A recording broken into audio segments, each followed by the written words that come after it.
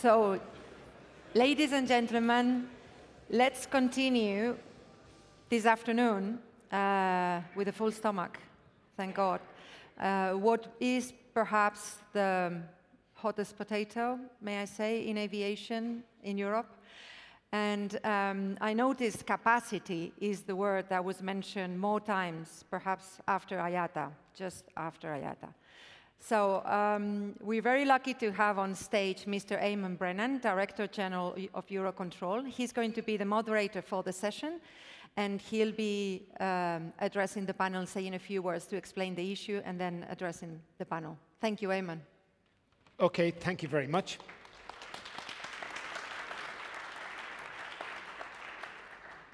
So I prepared about 3 slides just to get the panel going and to deal with some of the tricky issues. So I suppose the first thing that's important to say is that welcome everybody back.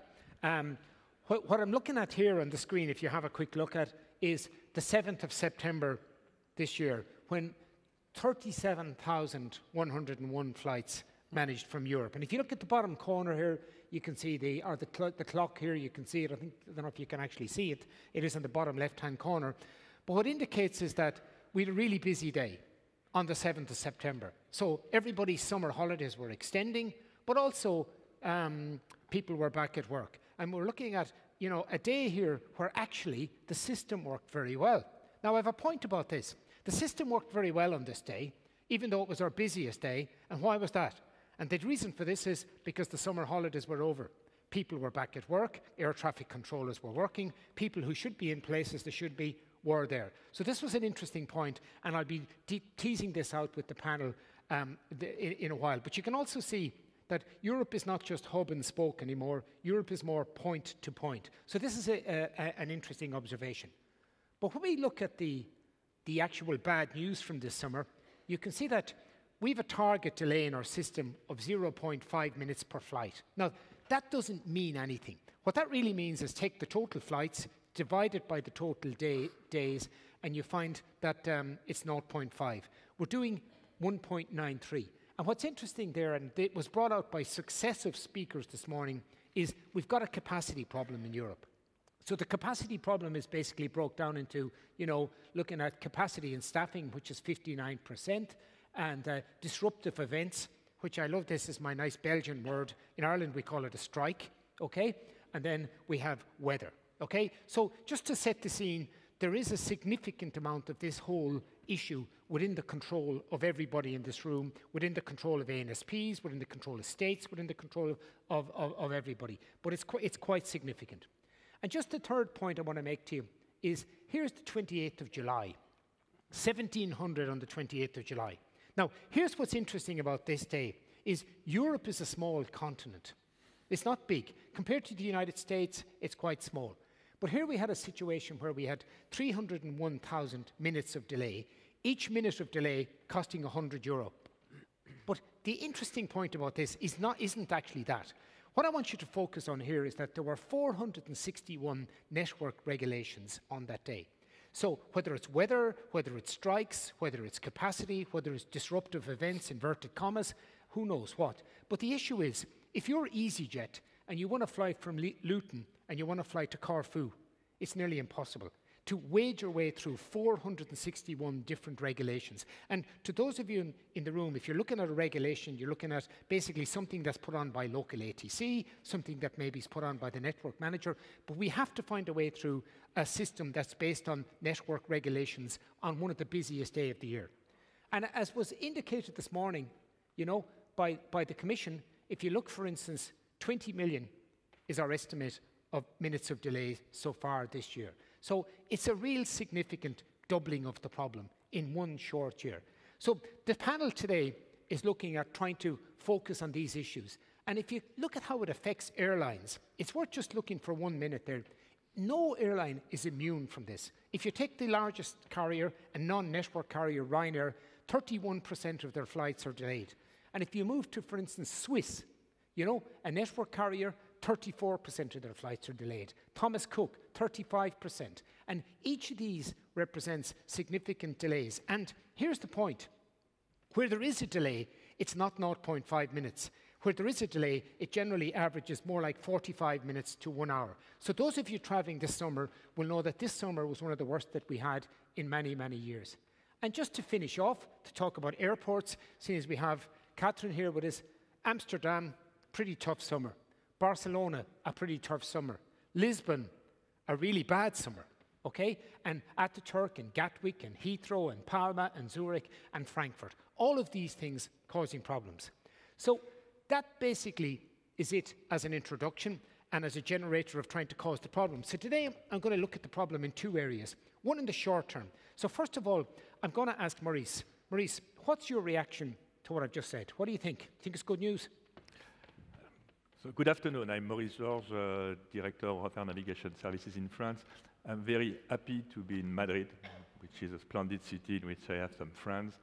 It's also a city where I'm quite happy to meet friends from all over the world many times, in particular every March when we have the Global ATM conference. And I also know that all our friends from all over the world sometimes have difficulties to travel to Madrid due to ATC strikes in France. So I think we are clearly in a subject. Madrid is a nice place to be, it's a nice place to travel to, but it's not always so easy to get there. It's not only the case of Madrid, but I'd like to point out. So strikes, capacity gap is really the dark side of our business. I would just like to mention also the white side of the business, which is less visible, is that air traffic controllers are a part of the aviation community. They love their job. They are working for its future. The fact is that sometimes their job is difficult, and they have ways of demonstrating it, which is difficult for the entire aviation. Where are we today? We are in a situation where traffic has been growing up very fastly in the last years, and with strong perspective for the next years. That for some reason that could be explainable, but I will be talk later.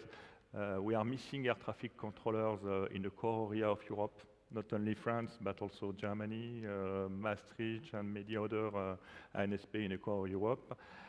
And this gap of capacity is creating a huge impact on the regularity of the air traffic in Europe. This is not satisfactory. This is something that we have to cope to.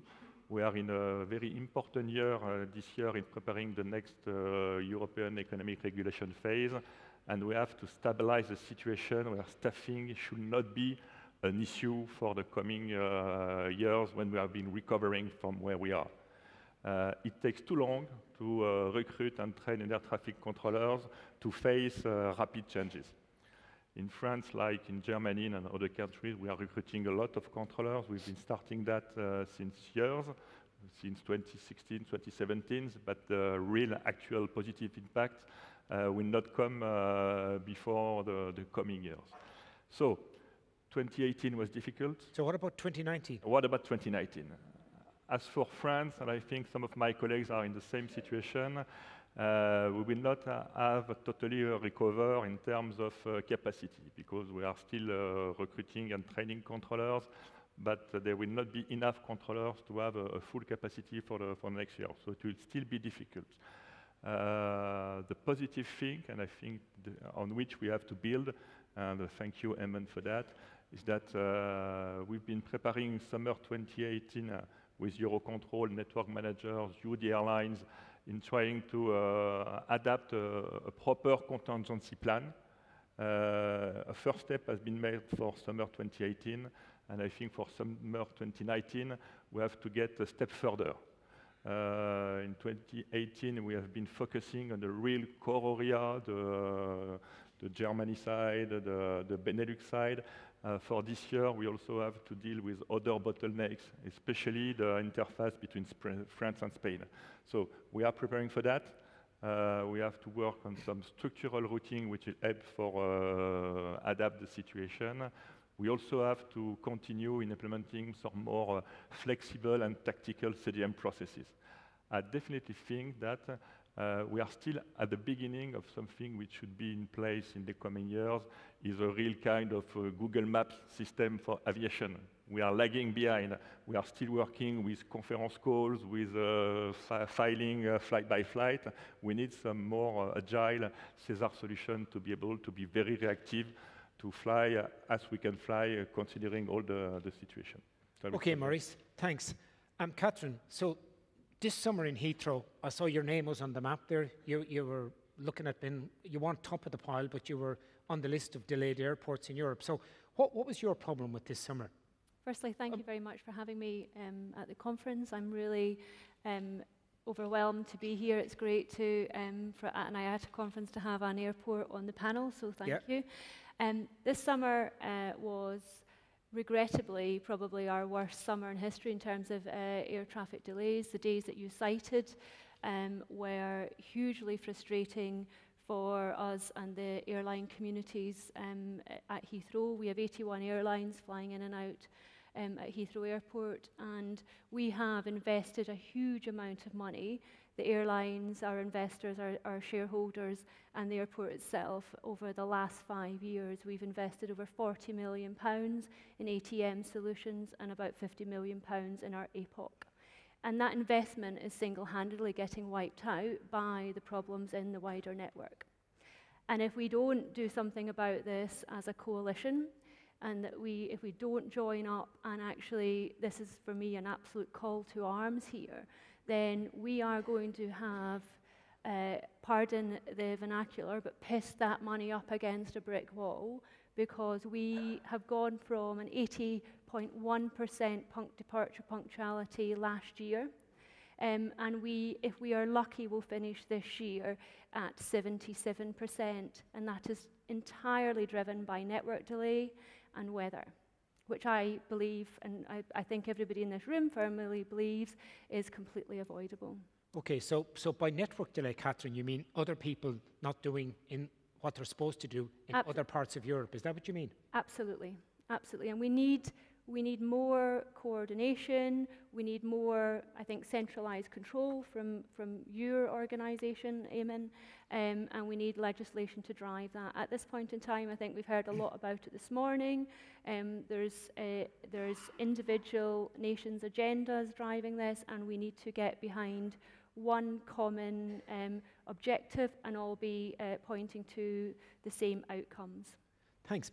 Rafael, you represent IATA. All the great and the good of the airlines. We had your chairman here today, we had your DG here. Okay, this is the worst summer that we've had in nearly 20 years. So what's your reaction to it, number one? And number two, what do you think we should do about it? Well, I think you first of all, as representing IATA, earlier on we heard in the morning from our CEOs, right? And from the airline side, you can see how the airlines are, let's say, confronting the challenges, right, to be able to, I would say, adapt to the necessary changes of what's happening in the context of Europe, and to be able to cope with it. So they have done a good job in that sense. You heard it before. Now, if we look at the how to go about it, obviously you show earlier graph, and I guess according to your numbers, 80% of delays today. I mean, we are above 80% of last year's already. So everybody's talking about the summer. So we already know this problem. Okay, we know this. It's an urgent problem. I think in the side of the airline, I mean, obviously this is a collective effort. It's a value chain. I mean, a lot of us we all have to work together. Definitely, you asked earlier about the short term. So in the short term. Yeah. I mean, if we talk about short terms, we know that we need to, let's say, reform the labor or working conditions, let's say, because we have a staffing issue. Okay, but let's talk about that, Rafael. So point number two is reform outdated work practices. Okay, so what is that? You want air traffic controllers to work during the summer? Surely you can't be serious. Well, actually, yeah. Well, we would like first at least air traffic controllers to work during weekends. I mean, during weekends. Level, okay, because I've noticed from the chart. I mean, the weather is worse at the weekend. But I mean, do you seriously? Do we need to talk about this? Because it's the kind of elephant in the room.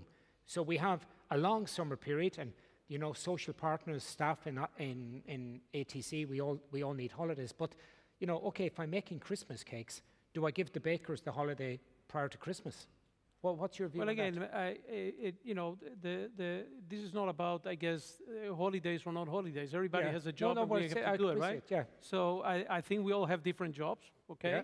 Okay. If summer is our critical time in Europe, then we have to staff our the capacity in Europe to be able to cope with it, right? Yeah. So, and that's, I think, very straightforward, because the airlines do the same thing when they have to plan their flights for summer, right? I mean, Sure. pilots don't take enough vacation, probably, I don't know.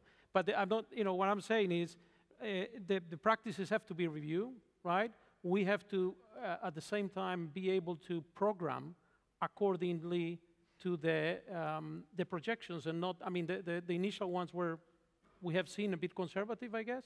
Okay. Right? So we now see a reality that Europe is growing, good, but we haven't addressed that. We also have, it takes 2 years to be able to train an air traffic controller, right? So that's also a big challenge, right? Because then we're talking about next summer, how we're going to be able to have enough if they're necessary, right? Okay, so those points that you have here, 25 million minutes, it's a huge amount.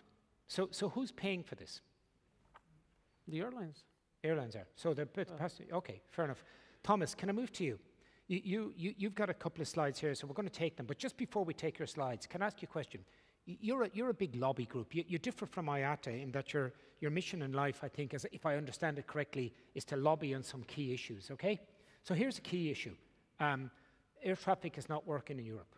Okay, we know that. This summer, if we ever needed a lesson, it hasn't worked. So in your view, like, what are you going to do as a lobby group? How are you going to put pressure on the Commission? How are you going to put pressure on the people who can make this happen? So what are you going to do? The obvious question, and thanks for some of the prep conversation on this, Rafael. Can we put the slide up? Yeah, that's, I think. Yes, just not up here. Okay. Yeah, slide. So yes, we are a lobby group, and I think more interestingly, Airlines for Europe was set up as a, I think we reflect the market very well, because we've got the largest LCCs on board, in addition to some of the IATA members as well. And this summer, it wasn't smoking, it was really burning. I mean, this is not a new issue, let's be honest. Traffic has been growing for a long time, and delays have been increasing steadily. So the NSPs have known for a while that this was coming up, and they all have had different policies. I think we've seen also an interesting slide this morning, which was talking about the charges and taxes. But let's not forget that in addition to that, obviously, I think it's fair to consider that ATM cost is still the largest cost for the operation of the airlines, right? So when we see the 20%, the ATM cost is on top of that. If we consider that now the fuel price, the transit of fuel price continue to go up, I mean, as a result, the pressure on all of the airlines, but also many, let's face it, of the medium to smaller size airlines, the pressure will be on. We've seen some unfortunate bankruptcies earlier this summer, and this is mainly related to ATM costs, taxes, and to some extent airport Thomas, charges. I was listening to this morning from Karsten and to an extent from Henrik, where there's little, storm clouds gathering in aviation, little worry about overcapacity by aviation. Now, if we recall, we've always been saved in this industry by a recession. In 2001, Madame Palazzo, we were rescued by the recession of 9/11. In 2008, we were rescued by the currency crisis. Surely we're not banking on somebody big going bust, taking capacity out of the system, and then we're okay for a few years again. No, have we not got past this? No. I think as a sector, I think it was very clear this morning we're in trouble. We really need to fix this. And the instances you mentioned, obviously we cannot hope for an economic crisis to temporarily solve the problem. So the trend is upward in terms of growth, 3-4%. Yeah. So I think you've been very vocal on giving us these numbers, which is great. So that's positive. So that's a positive thing. The problem is we do have an infrastructure problem, and it's not going to go away. And for us from A4E, when we look at our lobby plans or advocacy plans for next year, ATM, which used to be somewhere in the top 4, is now top number 1. Okay. Right? So the challenges we have as a lobby organization is, let's consider SES2+, or whatever we may call it, the legislative initiative. Okay. Even if everything goes well with the results of the wise persons group and the results of the airspace infrastructure study, that's all well, these are well steps. But in terms of final legislation, we're looking at 3-4 years before we see actually an impact of that. So the P&L guys are all on over us, and some of them you've seen on stage this morning. Like, that's all fine, Thomas, but what are you going to do by next summer? We don't want to see the same disruption. And so what we decided, and this slide just shows the cost, before I get to the answer to your question, the cost. You talked about the delays, and I think you showed the list of airlines which were more affected. I think about 10 of the 15 A4E airlines were also impacted by delays. This is the cost figure. So almost half of the cost, or a little bit less than half of the cost. This is January till September or August. This is the cost of ATC, and again, that's your figures. So it's that. It's not only delays, but it's that thing, that number. Okay, but Thomas, numbers. You're an unusual business. I've been in this business 25 years, and I used to be on the route charges committee. So if you're not getting the service, why do you keep paying for it? Well, that's actually a good point. I mean, we need to move to a performance. I mean, if you performance-based pay as you go. I think I would argue long term. We don't have it in our declaration yet, but as a customer, you're looking at a supplier and you want a service, right? You pay if you pay for a service, you want a service. So if we're not flying, we shouldn't be paying for it for whatever reason. We shouldn't be paying for it. I think that's the trend, and I think we actually are asking for a performance-based service. Okay. If there's no service, we don't pay, right? Right. Now, I think that is we're moving towards this. The positive thing is that, and that could be the next slide, is that last next week, slide if you can, yeah. Last week we had an event in Brussels where we have actually have Kanzo, so the ANSPs, yourself, Eurocontrol, and the airspace users sign our airspace efficiency declaration. Great. Now you could say it's another declaration. Yeah, but we can paper the wall with declarations and reports and working groups. Yes, but as you know, A4E is not about just the paper; it's just getting things done, as you know. Okay. So it is on paper. There are specific steps on paper which my team, and the good news is the Kanzo, Eurocontrol, and the airspace users, and we hope that the IATA, because the points you mentioned are very different, that would join us signing this declaration. The good thing is that we have the relevant stakeholders now around the table. Okay. To look at short to mid-term solutions, because the European Commission is doing a good job, has the challenge of the next single European sky legislation. That's one thing, but that's long-term for P&L leaders. Short-term, these are a number of issues we've actually pointed out in the declaration. And the good news, of course, is that for you, the Eurocontrol network manager's role is for us central.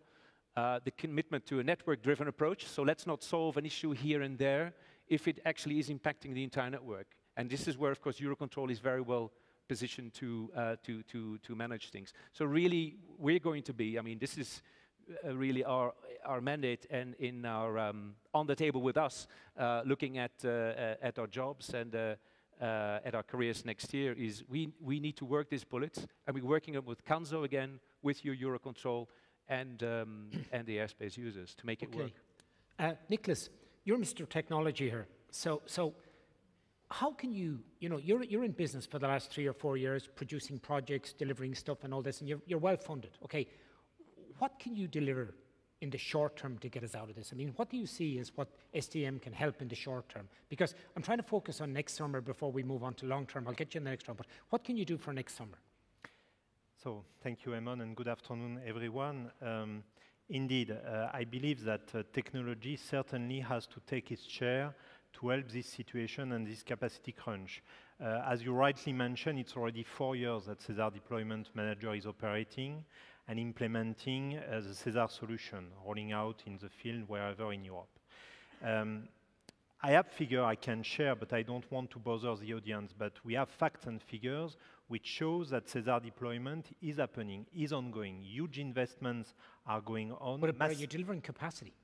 Yeah, I'm coming to your point, Eamon.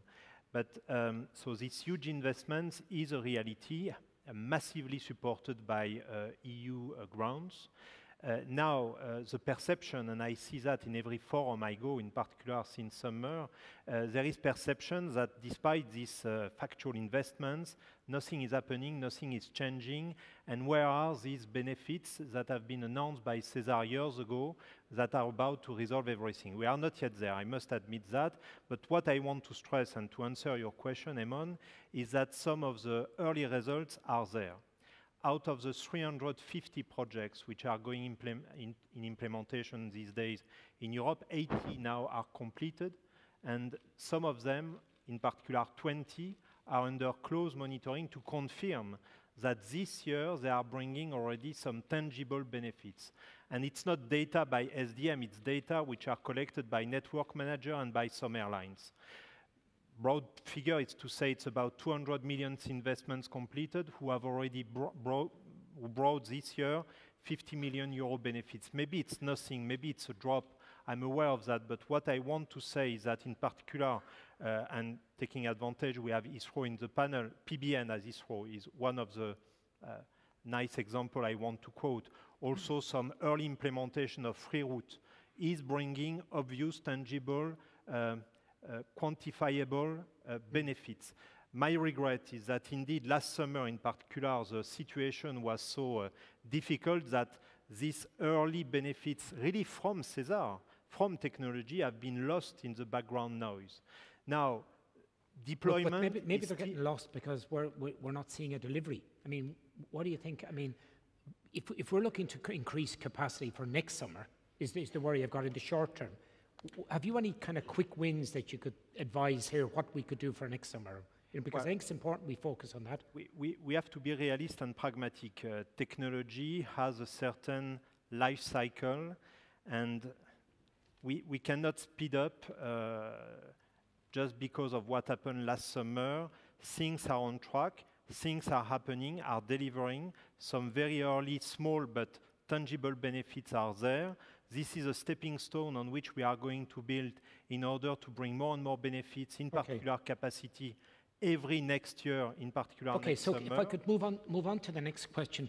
I'll keep you on the spot here, Nicolas, seeing as I've got you. Okay, 5 years' time, how much extra capacity as a percentage of today will SDM deliver to the system? So let's imagine we're 5 years' time, technology, what are you going to deliver? Of course, if you extend the horizon percentage-wise, the next 5 years, then we have a very important deadline in the next 5 years, in particular 2022, which is free route. And I believe this is where a real breakthrough will be provided by SESAR from the technological side, network manager from the operational side. So to answer your question, this is where I see a real breakthrough that everybody will perceive and will recognize as a SESAR benefit. Okay, well done, Nicolas. Thomas, can I come back to you for a second? I'm not going to just come straight across. I want to deal with the issue is that if you're listening to everybody in the panel, if you're listening to ANSPs and if you're listening to airports and Alexander de Juniac, you know, basically they all spend their time whinging about the Commission. Commission hasn't got proper regulations about this, Commission doesn't do this, Commission doesn't do that. Do you not think it's time that actually the airlines grabbed the lead in this and started actually trying to help the implementation of a single European sky and actually help the Commission out? Well, I think you're right to a certain extent. I mean, the EU and the Commission is a driver for very often what I would call a harmonized approach. The single European sky is certainly a good initiative. So we do need a Commission. But again, if you talk to ops people and business people who see that things don't properly work today or not even tomorrow, then you need to, and that's what we're trying to do, you need to work with the people in the field. I mean, the NSPs, Kanzo, we've been talking with Kanzo for a while, actually, since we were started up, to really talk about, okay, let's sit down, let's understand with people like Maurice, what can practically be done in France, what can be practically done about Karlsruhe, what can be practically done X, Y, Z. And I think also the delay numbers, I think this summer has been very useful for a reality check for all. Okay. And I think so the realization with an increasing number of ANSPs, and I think the fact that Kanzo has co-signed the declaration is a sign that at least, you know, we admit there is a problem, everyone, not just the airlines. But it's up to the airlines, to your point, to work with, yes, with the Commission, but to work with the ANSPs individually. Okay, Thomas, you posed a very good question, so you saved me asking it. So I'm going to ask Maurice it. I'll just relay the question on. So what can we do about Marseille? Marseille is not the only problem. No, but let's deal with this question. So just tell me what you're going to do about Marseille. I would like to come back on one thing. Okay, perfect. About free route. If you declare free route like an airspace project, you don't create capacity, you kill capacity. You create only unforeseeable bottlenecks.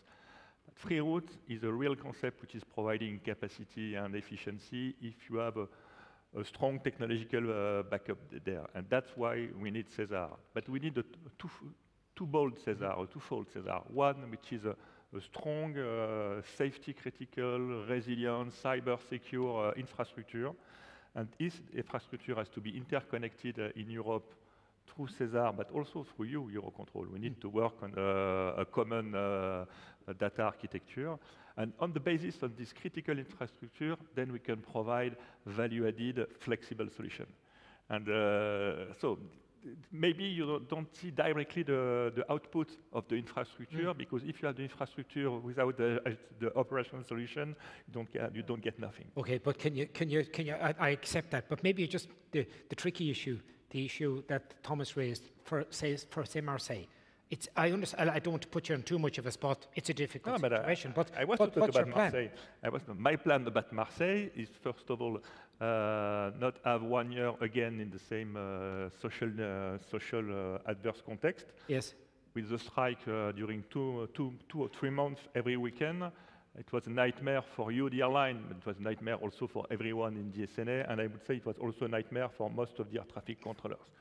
We have some union election in 1 month, and I think that the fact that we have been strong, all of us, is not giving what they want, will create a positive output of this election. But this is social democracy.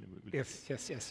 But, okay. I cross my fingers. Take it. Yeah. Secondly, I think that I say that we are building new technical infrastructure and we are qualifying new controllers, but this will not be solved as from next year.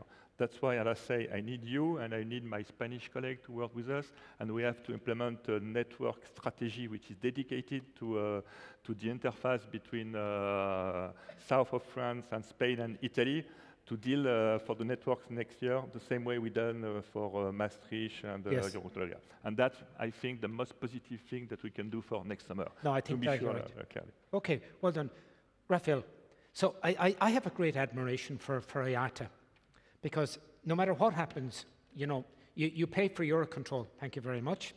You pay for all the ANSPs, thank you very much. You pay a lot of the contributions to SESAR, your help with the SESAR DM, many of your members are there, So you keep paying and involved in every single thing. But what are you getting at the end of the day? Are you happy we're closer to a single European sky? Because I want to bring you back to 1963, the original vision of the European sky, a centre in Karlsruhe, a centre in Shannon in my own country, a centre in Italy. Everybody signed up to this. So in 60, 70 years, we've gone significantly backwards. But how do you see it evolve in the next 5 years? Since you're the guy who pays for everything, and you're very happy about it. You're right. First of all, the airlines are paying for it, and the delivery is not there. That's definitely clear. And are you happy to keep paying and not getting delivery? We're not getting delivery. I would say you already heard from Carsten Spohr before. Yeah. I mean, we should obviously look for single European sky, right? Now, you said, well, we can do in 5 years. If we haven't done single European sky so far, obviously we need to push for it. In the meantime, there are actions that we need to take to tackle this challenge. But is a single European sky a fantasy? It's quoted to me as a kind of a thing in the sky up there. I mean, what do you see a single European sky? What does it look like? If you're the airline, you're the guy who's paying the bill. What do you want?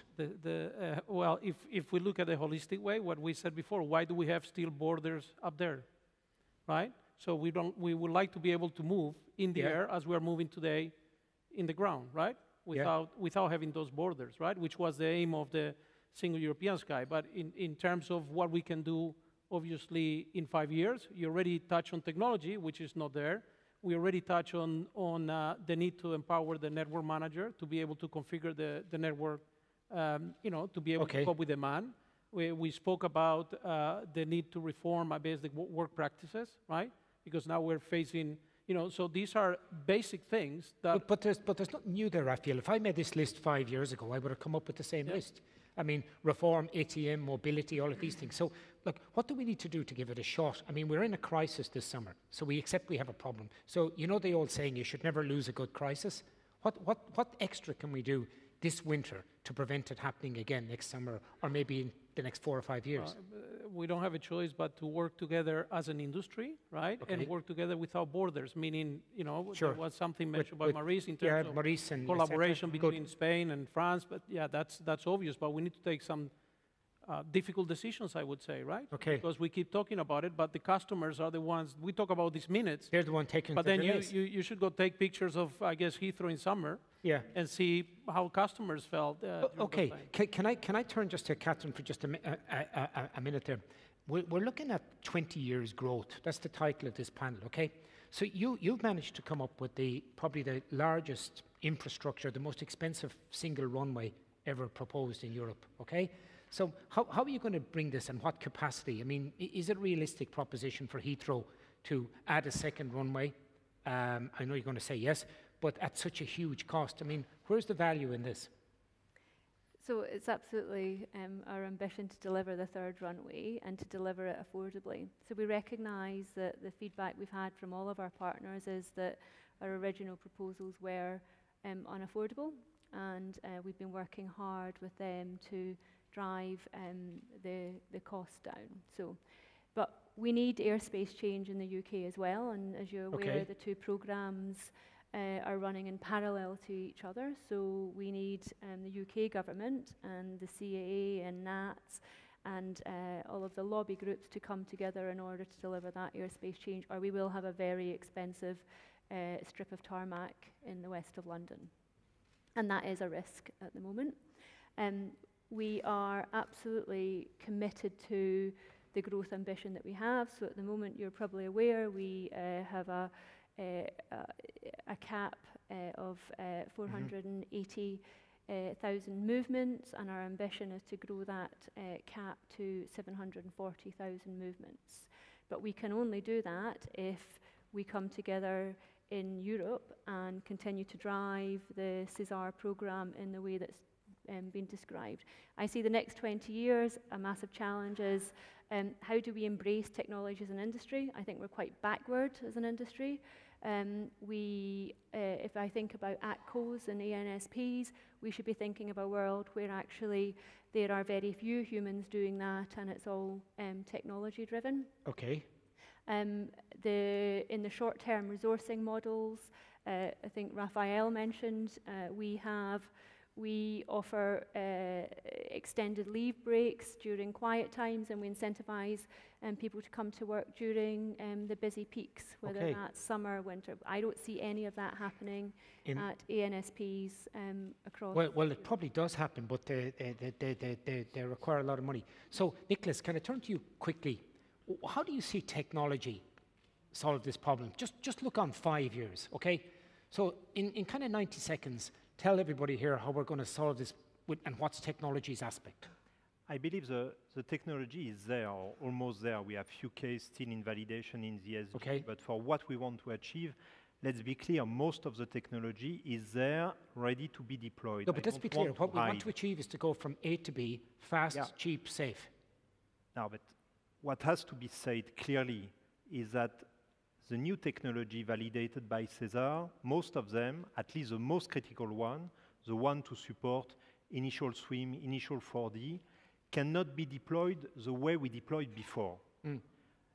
We have a kind of organizational crunch. We have to reinvent program management, we have to reinvent project management, and we want to work together on that as the No, we will. Yeah. I really believe this is where we have a challenge to meet, because the technology is there, most of the solutions are ready on the shelf, waiting to be put in the field and deliver their benefits. And this is where, in the coming years, now we have to put our effort, because for the time being, a lot of things are ongoing. As I said, there are, the baseline for SESAR, but then the real core SESAR is still to be rolled out. And I believe that's really the part that will answer your question, and in the next 5 years, will bring the expected benefits at the end and resolve, in particular, the capacity. If I may, and sorry, but you never give me the percentage I was looking for. No. I'm sorry. I did not come with percentage in particular, and I doubt anybody would be aware on a realistic manner to put a percentage to say technology will resolve this percentage of capacity. At least me, I would not believe anybody saying that. Because as Maurice said, technology. It's important. You cannot just look at technology in isolation. We are deploying enablers, and then you have to encapsulate this enabler in an operational concept. And this is the result which delivers the benefits. Thanks. Rafael, can I just pick you up on his point there? So the network, okay. Nicolas is talking about you've got to develop technology within a network concept. What do you see the role of the network manager, or what can the network manager do in the next few years? The next 5 years? Look at the outlook. What way would you like to see the network manager evolve? Well, I think it was said, or I said it, I mean, very simply, we would like to be able to have an empowered network manager, right? If that looking at, you know, the projections that we already have, to be able to actually be able to take the measures to be able to have the network ready to be able to absorb that kind of traffic that we're planning, right? Okay. And that, you know, and I think we don't have that now, right? Yeah. So I think it's a very maybe simple statement, yeah, but we have to get it done. I mean, we again, one of the things you keep asking about percentages and things like that, and for example, if I think about it, the performance schemes, you know, we are 3 times worse than what it was agreed. So why did we agree on those numbers if we're not delivering on them?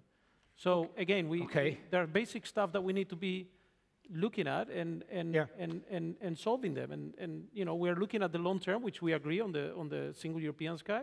But short terms, there are certain actions that we can take to mitigate. Okay, so Thomas, thanks, Rafael. If could I ask you a tricky question? So say in the morning that we give you Maurice's job, okay? You know, sorry, I didn't get it. In the morning, we're going to give you Maurice's job, okay? What would you Low do? paid compared to the what would be the top 3 things you do in your first year? Learn French, I think. Okay. Okay, that's number 4.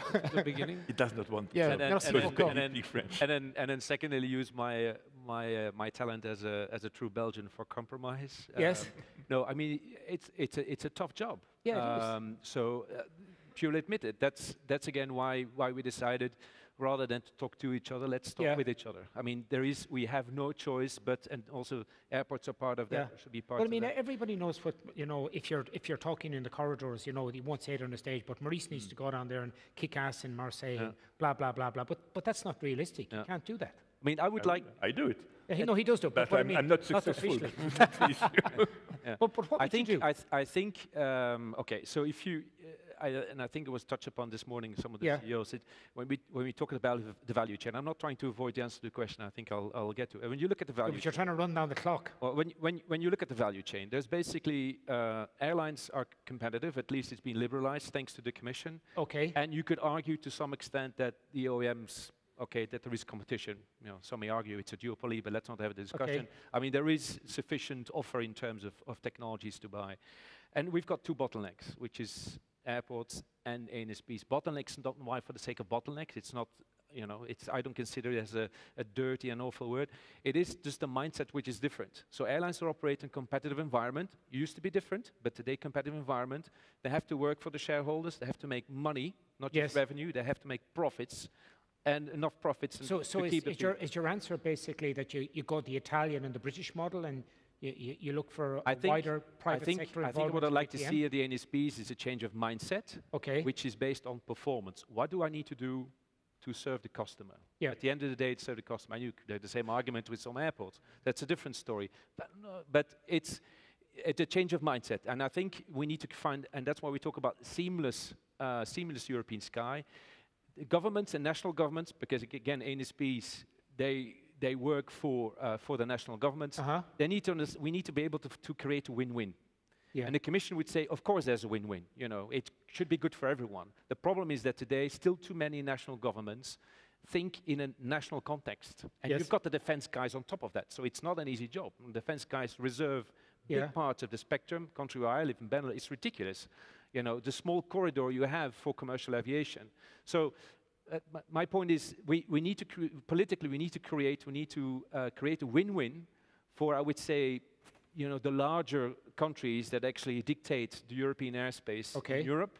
Create a win-win, and then have at the same time a change of mindset. So the ANSP, yes, you need to make money.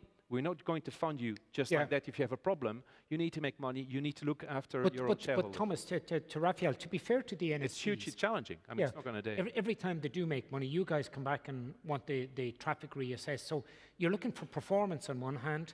you're looking for capacity on one hand, but you're into micromanagement of the business of the ANSPs. Maybe you should, guys should be more output focused. I mean, you know, if you agree a price with Maurice, if Maurice makes 10 million, what's the problem to you? Well, I think we wouldn't be having this discussion if we had the performance. Right. Okay. So, okay, that's fair enough. But fair enough. Okay, Kathryn, can I turn to you? So Heathrow in 20 years' time, what's it going to look like? Because that's what we're supposed to be focusing on in 20-year time, and we're still bogged down in 2019. What's it going to look like in 20 years' time? Well, we'll still have a lot of our the infrastructure that we You have have the new runway built. We'll have a new runway built. We may have a new terminal. That's still to be decided. But we will, as an airport, have fundamentally shifted the way that we operate. So capacity constraints are not just in the air, but also on the ground. Okay. And we have got a lot of work to do to change the way our industry runs. And when I say industry, I mean the airports and the airlines alike, in the way that we, the operational model works within the airport. At the moment, there's a lot of custom and practice, there's a lot of 1950s processes still in place, and we need to involve that. So we get to the concept, and I'm going to use a word, if there's any IAG colleagues in the room that they will be familiar with, of sort of dark terminals, where there are fewer touch points, and we're therefore really sweating the existing assets and infrastructure. So can you give me in 1 minute how you think Brexit's going to affect Heathrow? God only knows. Okay, that's fair enough. I got to turn to, we tried. Okay, I'm going to turn to Maurice. Maurice, you've got one of the largest states in Europe. You've got 5 air traffic centres. You know, we're talking about technology. How many? I mean, we know we don't need 5, but you've got historic growth and all this kind of things and problems. How do you see France in 20 years' time? How would you see DSNA in 20 years' time? Delivering a good service, cost-effective, but how do you generally see it organised culturally, mindset-wise? You know, what would you think? Frankly, I don't know what DSNA will be in 20 years old. In 20 years later, Yeah. the only thing I fear is that DSNA will be exactly the same as it is today. That's something that we have to change, and we have to get on a track. And I think this track is already paved, but we have to get further. And this track actually is 3 lanes. The first lane is technology and SESAR, and I think all the components are there. We have some tools, we have some roadmaps, we have some obligation, we have some funding. One thing which is missing for me is that we have to take care about 2 issues. We have to reinforce what we are doing in terms of interoperability between the different systems, because we will have several industrial branches, and we have to secure that we have a full interoperability.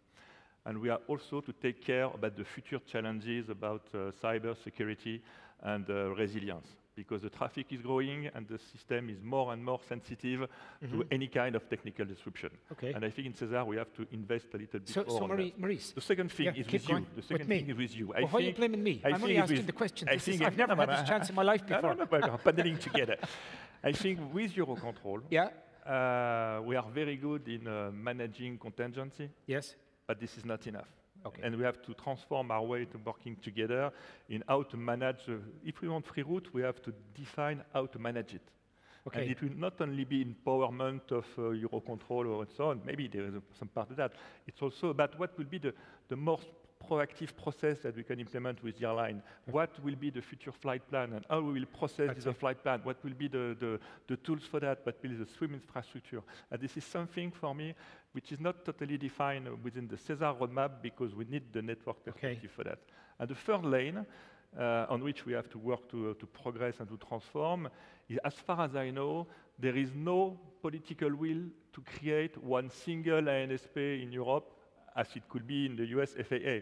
So I think for a long time there will be several ANSP, and more or less national, more or less privatized, but there will be some ANSP which will have to develop their own business plan. Maurice, and this business plan, could I ask you it is not in 20 years, it's right now. But and I think we are in a good process with IATA, Yeah. and I think if we want to prepare a future economic regulation period in which we put on the table the right objectives in terms of performance, in terms of cost, but also in terms of planning resources, in terms of any kind of tool to that, we have to work together and to propose a joint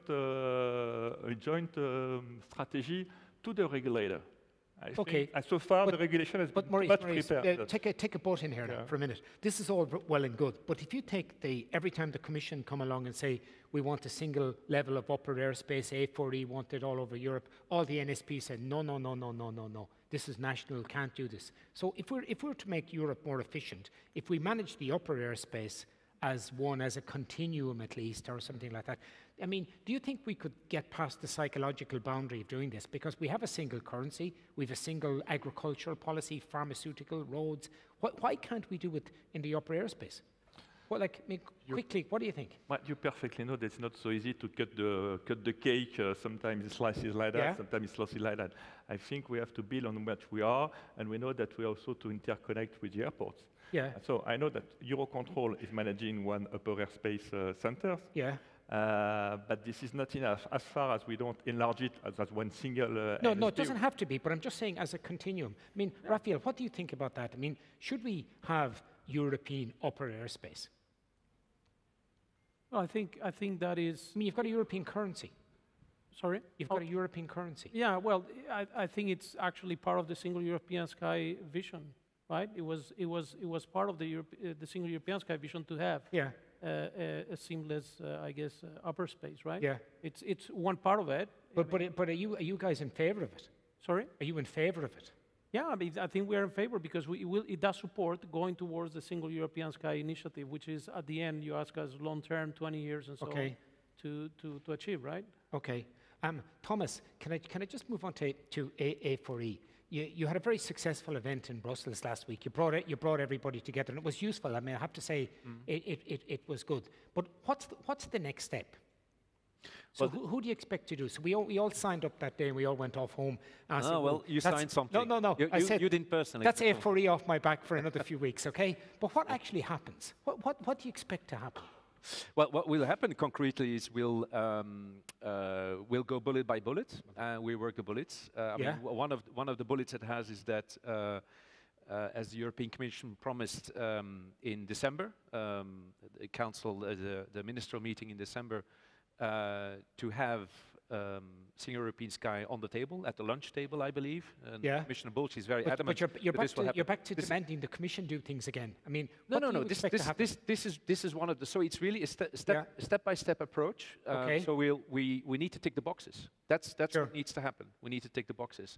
And I mean, at A4E we take a very pragmatic approach. So if we will actually assess our success on having ticked those boxes for a more efficient airspace. Because come summer, my board of CEOs will say, well Thomas, this is wonderful. Probably ask the same questions you have. What have you done? And more importantly, how has this impacted positively now our traffic? So Thomas, we've got 5 minutes left. So the way this works normally is I ask everybody for closing remarks, but I'm not going to do it this time. I'm going to ask everybody a lousy question. Okay? So I'll start with you, Nicolas. Okay? You've got 1 minute, and your lousy question is, why are we spending 2 billion of taxpayers' money with STM? What are you going to do for it? So it looks like your first question, so you corner me on this topic, but we are doing, and that's, I believe, the raison d'être of SESAR Deployment Manager. It's to be sure that this EU money, which is massively injected into ATM modernization, goes to the most efficient enablers, the ones that will bring back as short as possible, as quick as possible, the higher benefits. That's really, again, our raison d'être. Sorry for quick answer, but I want to save some seconds for something very important to me. You said, Rafael, and was said also this morning, together. And as the leader of an entity which is based on the idea that, and the demonstration, everyday demonstration, that airlines, airports, and SPs can work together, this word is extremely important to me. And because the title of this panel is Capacity, I'm fully aware of the difficult time we are going through. And I perceive from panel to forum, from forum to conference, that there is temptation because of this difficult time, to go back to old confrontation. You got 10 seconds. NSPs, airlines, the good ones, the bad ones. Thank you. I think it's a dead end. We have to stay together even more, more. Okay. And as DM, again, I want to say we are demonstrations that industry has reached maturity to self-organize how to implement EU regulation. Okay, and I look forward to the delivery. Okay, Thomas, you're paying top dollar for service, okay? If you don't get the service in 2019, if you have a summer that's worse than 2019, are you going to sit here on a panel this time next year and start worrying about 2020? What are you going to do? Look for another job. That's one of the answers. No, then we have a serious problem. We have a serious problem, but I'm confident that at least we'll be able to work part of that list, and if we are able to manage some of these points, it will make things in the field better. Okay, Rafael, IATA represents everybody. What do you see? You know, the growth patterns over the next number of years. Do you see more hubs growing point to point, and what do you see the impact of that on the network? Do you see a different way that maybe we could do business, you know, using different kind of business models for the airlines? And what I'm talking really about is the growth of point-to-point carriers, you know, Norwegian, say, Edinburgh to Pittsburgh. How does this work out for you? How do you think this will evolve? Well, I think, again, we already said that everybody here has kind of agree that we have a big challenge, right? I think, and the big challenge is that we have an industry that is growing, and we're not able to cope with that growth in a sustainable way, right? Okay. Part of that growth is the area that you highlighted, point-to-point, but hub. I mean, we believe that in competition, we believe obviously in having the possibility to develop air transport. So we don't have a favorite view in terms of, you know, hub or point-to-point. I mean, we already see the connectivity in Europe being one of the best in the world, intra-Europe, right? Okay. So if we see that as a great benefit, and if that can be replicated worldwide, then fine. I mean, but we need to be much stronger in performance. You asked me before about being performance focused, right? And I fully agree with being performance focused, right? But it's very difficult to, I guess, you know, be performance focused when you said before that we are paying for something, we're not getting that something, but at the same time, you know, maybe, you know, those the companies are making profits on that, right? If you're paying for it, you're not getting for it. Why do you keep paying for it?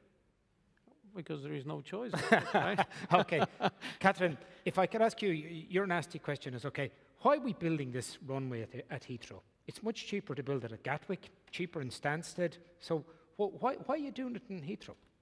I know that you own the airport, but why not? Does this make sense? You're knocking 500 houses, relocating the M25. I mean, it's a massive project. Turkey rolled an airport out in 4 years with 5 runways. You know, what do you think? Build it in Gatwick or Stansted? There's been clear support for the runway at Heathrow through the MPS statement, yes, and the vote in Parliament that was won by an incredible majority. For the GDP and for UK PLC, it is the only place where we have seen Gatwick, Stansted try and fail to become a hub airport, and Heathrow is the only option to drive that hub. Okay, but is it value for money, Kathryn? I mean, Willie Walsh, the CEO of IAG, wouldn't be the #1 supporter of the second runway at Heathrow. And I've already mentioned the cost challenge. We are working very closely with all of the partners that we need to assist with investment into Heathrow, and we're listening. We absolutely accept that there is an affordability challenge, and everything that we are doing just now is to drive the cost of the third runway down. All right, okay. And Maurice, my bad question for you is, how can we get French air traffic controllers to work more harder? Sorry, more productively, work, okay? There you go. First of all, NSP work for aviation, not against. No, it's true. This is their reason. They don't have extra resources, duty frees, and things like that. The only thing they do is working for that. So they do work for that. The problem is that, of course, they have a kind of lever, and we don't want to be back in this situation where, due to a lack of air traffic controllers, they have a negotiating power which is stronger than it should be. So we have to stabilize RP3 so that we are not back in this kind of anti-cycling system in which it's too difficult to negotiate anything. But 2019 should be the year to pave the future, and this is the appropriate time with RP3 preparation. Okay, so ladies and gentlemen, first of all, thank you for staying with us for the last hour. I hope you enjoyed it. Particular thanks to Nicolas, Thomas, Rafael. Yeah. Great. Last word to Heathrow. Because I felt I gave you a bad question. Well, we do have a plan. We are planning for Brexit. It's not in the lap of the gods, and so I guess I just want to come back to that okay. question. All right. So, and thanks, Kathryn, and thanks to Maurice. So thank you, guys, and thanks to everybody. We'll step down after. Thank you, man. So.